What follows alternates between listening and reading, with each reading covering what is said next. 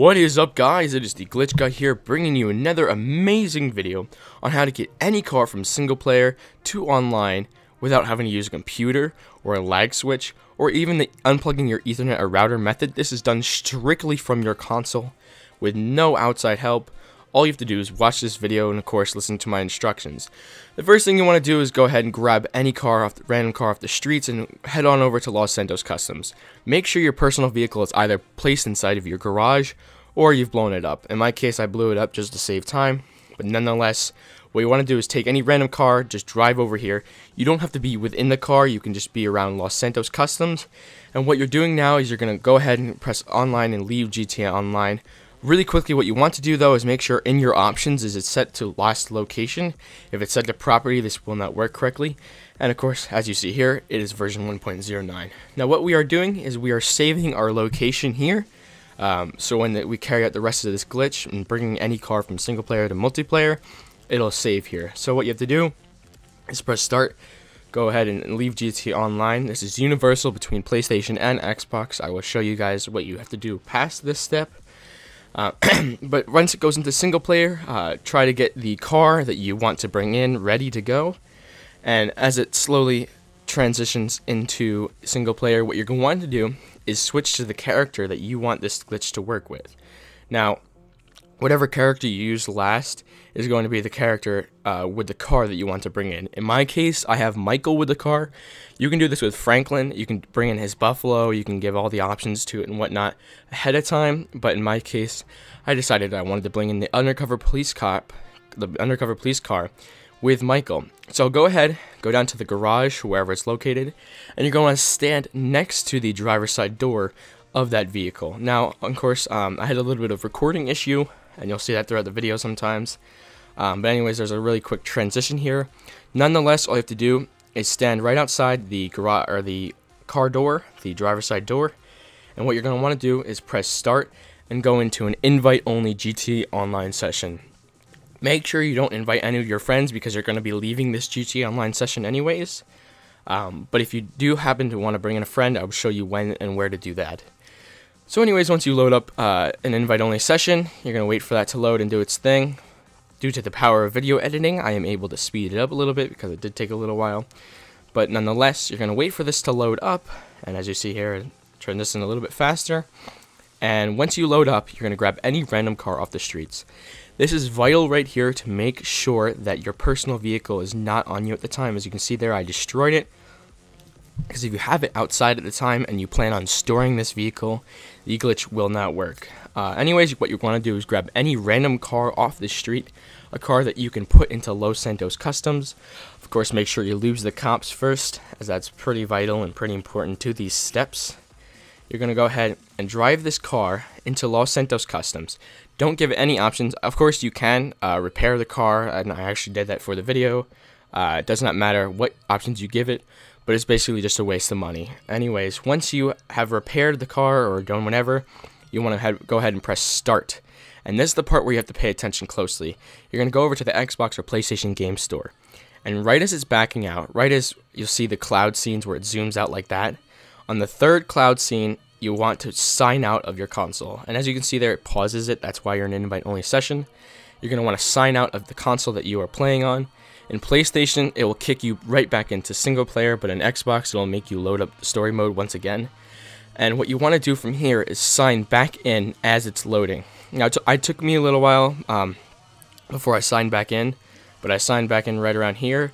And you're going to want to make sure you sign in before the single player game save loads. Of course, it's going to load up North Yankton in the original mission because you're not logged in with your character, and per each character you have on your Xbox or per each account you have on your Xbox or PlayStation, it will have different saves between each. Nonetheless, once you're signed back into the account that you're trying to bring this car into online with, you're just using, once you wait for this to load, of course it's going to say North Yankton 9 years ago, all that intro stuff. What you're going to want to do is press start. You're going to go ahead and go into game, and you're going to load up your save that you're just using with the car that you want to bring in. In my case, the save was right there, so I just selected it, and you let it load. Once it's loading, you can go ahead and let that load as it normally would. Again, it takes a little while to load these game saves. On PlayStation, it would put you right back into single player, and you basically would just follow the steps from here. So as it's doing its thing, as it's loading, what you're going to make sure it does is get into your car that you were trying to bring in. In my case, I spawned in as Michael right here, and you run over to the car that you were trying to bring in, and that is, of course, the undercover police car in my case. It doesn't matter what car you are using, you can bring in any car you want, including police cars, of course.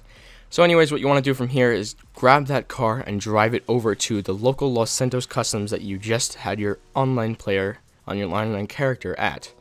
Of course, that if you don't know where that is on the map, you can go ahead and press start and find it and use the GPS and all that.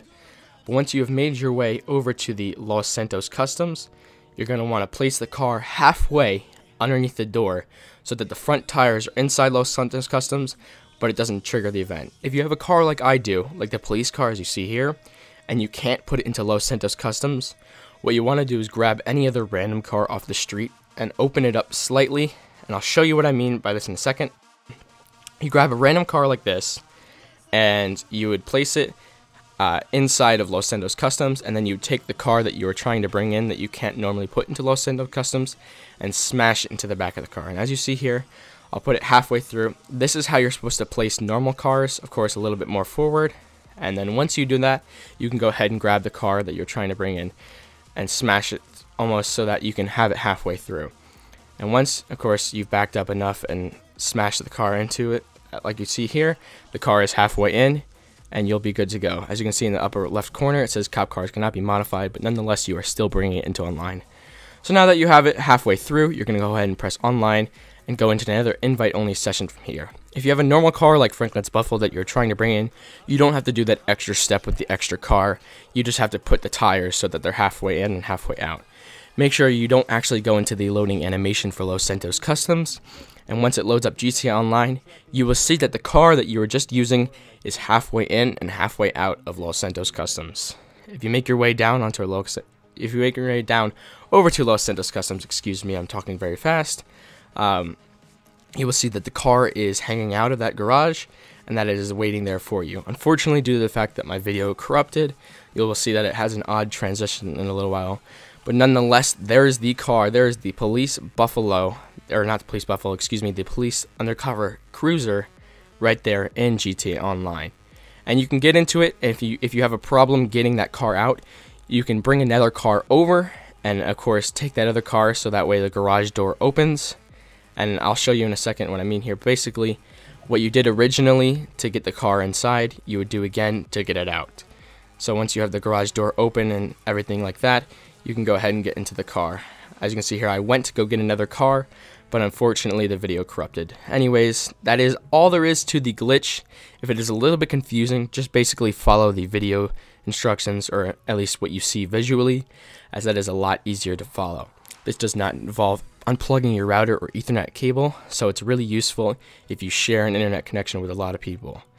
If you enjoyed, please like the video, and if you want more, please subscribe. I'm always working on new glitches and all these new things, and it's tons of fun. But anyways, I will see you guys next time. This has been the Glitch Guy, signing out. One thing I did want to note at the end of this video is that my Twitch has been unbanned, so I may begin live streaming very soon. Hopefully I will be working on other games, not just GTA, but Battlefield 4 and all those other fun games with all my subscribers.